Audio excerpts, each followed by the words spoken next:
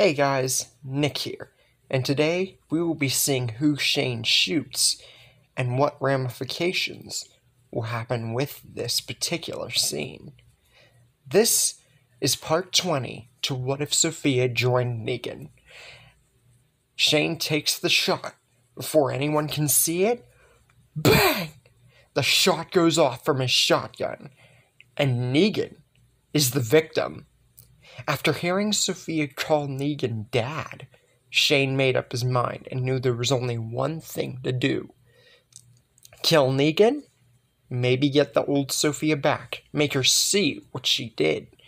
Before anyone can notice what's going on, Negan clutches his throat, blood spewing out of it, and a giant hole straight through it. Negan falls to the ground. And with his dying breaths, he tells Sophia that he loves her and that she's become a fine addition to the Saviors, and dies. Sophia cries out, screaming in a manner of which we never would have heard from Sophia, original story or in this story. And she is just full of sadness, rage, hatred. This isn't the exact manner of attitude Shane would have wanted from Sophia, especially the rage part. But before he can even understand what's going on, and before anybody can think of anything, this all happens, mind you, within the matter of, like, a minute. Not even, like, 2, 3, 4 minutes. This happens so fast, you couldn't tell what's happening clearly. Sophia grabs her machete and rushes towards Shane super quickly and stabs it straight through Shane's heart.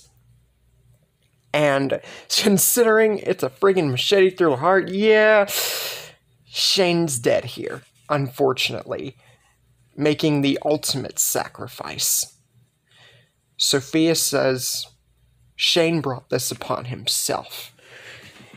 She already said no, and if he had left well enough alone, he might not have died. Or at least, if he did, by the hands of Negan, it would have been longer, one, before it happened, and number two, in a much different way. But he just had to do this. He did the wrong thing. And Sophia says, now that Negan's dead, and now that he's dying, he's going to spend his last dying moments thinking about what he's done, and she'll still put him to use. He's still got a use in this world, but now it'll be serving the Saviors as a dead man. And with that, Jesus, who's still at the sanctuary, mind you, sitting at the sidelines because Shane told him to, runs off before anybody can do anything because they're too preoccupied with the fact that not only did this random guy Shane kill their leader, but now Sophia killed that guy. It's a bunch happening at once, and yeah, nobody's going to notice Jesus. No one will care to. He runs off to Alexandria because Shane would have said something about it and goes to warn them. But the battle is a mix of one and not one. On one hand, Shane has made the ultimate sacrifice to kill Negan, and now the Saviors are pretty much leaderless. But if you guys think that this is where the story ends, well, not really. We've still got a good bit of the story left to tell, and you guys will see right now. Now, as Sophia said, Shane is still going to be put to use, serving the Saviors as a dead man. Instead of Simon being chained up to the walls, like in the original story, we're going to see Shane chained up to the walls. Because Simon and Michonne were already taken care of long before this point. So, yeah. Shane gets Simon's sort of twist there, but this would still be season 6 territory, so it'd be a lot earlier. And another nice little twist is that we actually get to see Negan as a walker, because remember, Negan's got his own spinoff, so obviously we're not going to get that anytime soon. Hopefully. Anyways, we actually get to see Negan as a walker.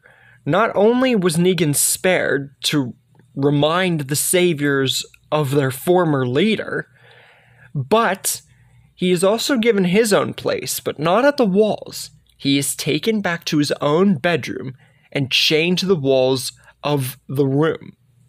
Why? To basically put him in the place where he should be, a rightful place for their former leader, and for Sophia to remember him, because Sophia, it's kind of her room too after a certain point.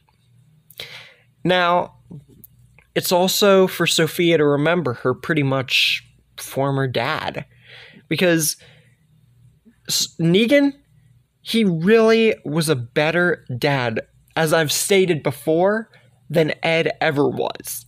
So for him to die so callously like this, it really just has broken Sophia.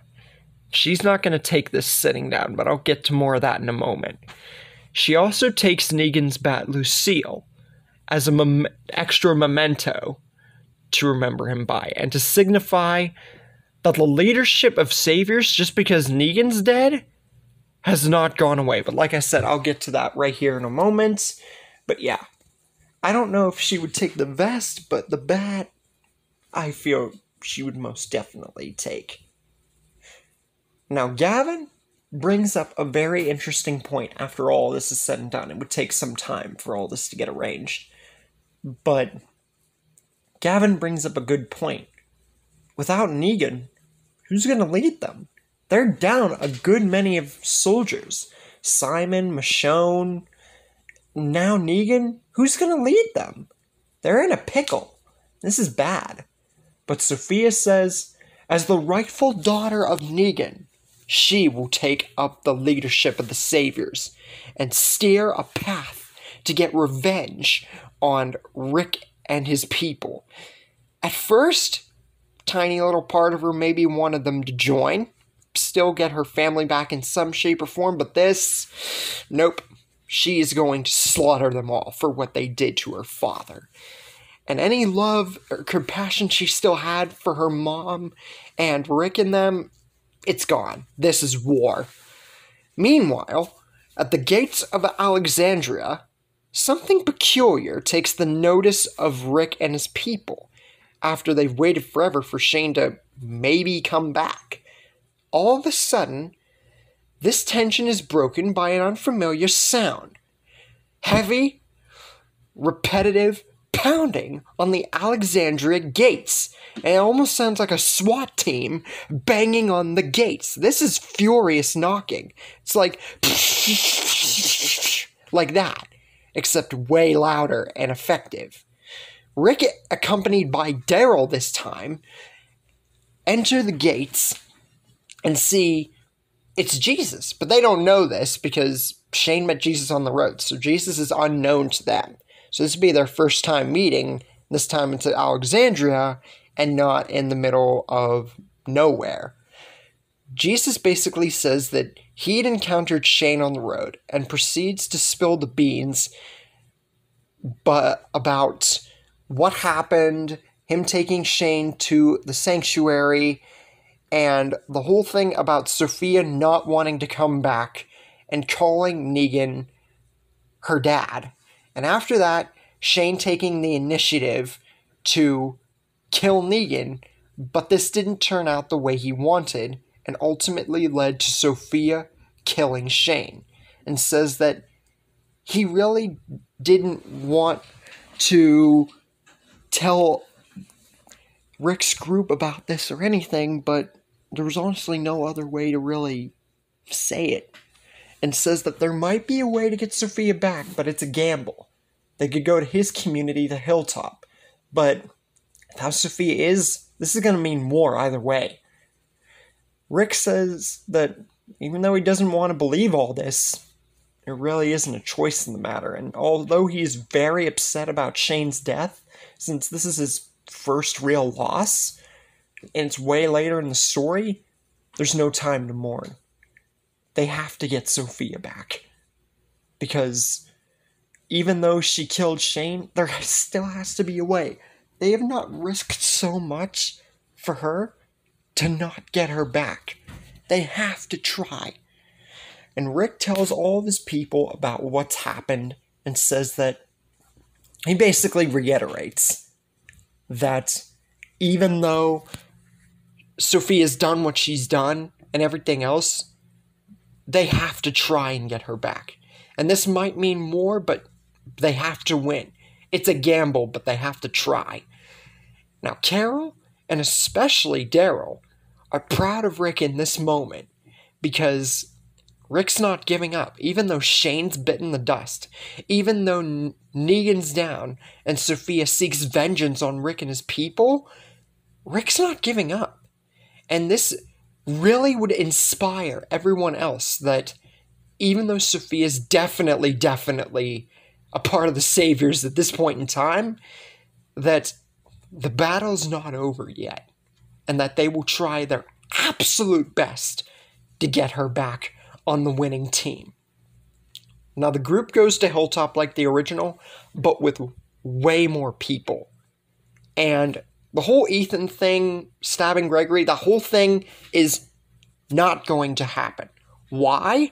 Because Rick's group, in the Savior's eyes, Negan's gone, and Simon's gone. So the whole center focus that the Saviors are focused on is Rick's group.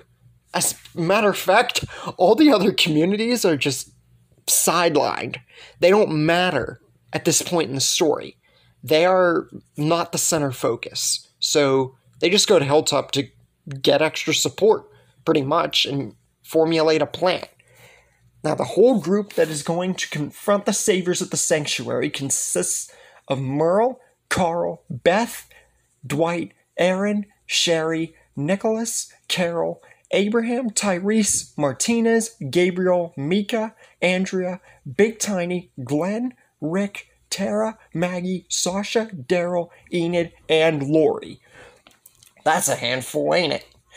But, with all this said, this is the entire group that is going to head to the Sanctuary for all-out war against the Saviors in a last-ditch effort to get Sophia back for good.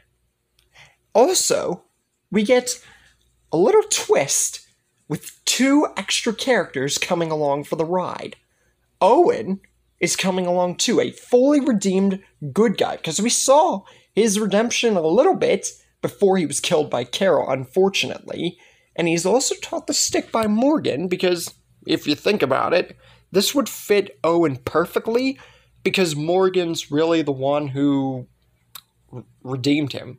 If it weren't for him, he wouldn't have saved Denise or anything in the original, so you gotta thank him for that little tidbit. And Morgan goes along too, because it would be a way to make up for those he couldn't save, Dwayne and his wife, you know. I think it'd be a nice little twist there. Now, with all this said, how will the encounter with the Saviors go?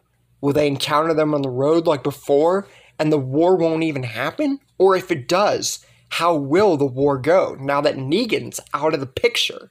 Will Sophia finally see sense in the end and spare Rick and everybody, including her own mom? Or is any part of rationale gone with Sophia? And this means utter and complete war to the absolute end. And that's where we leave things for the moment. Hope you guys enjoyed this episode. The next episode, I'm going to warn you, is not going to be that much like war-packed as you might think, but it will definitely be something to witness. I'll at least leave you guys with that little bit of information. But with Negan out of the picture and Sophia being the new Negan, hope you guys like that little twist. Hope you guys are enjoying the series as a whole, and I will see you guys in the next video.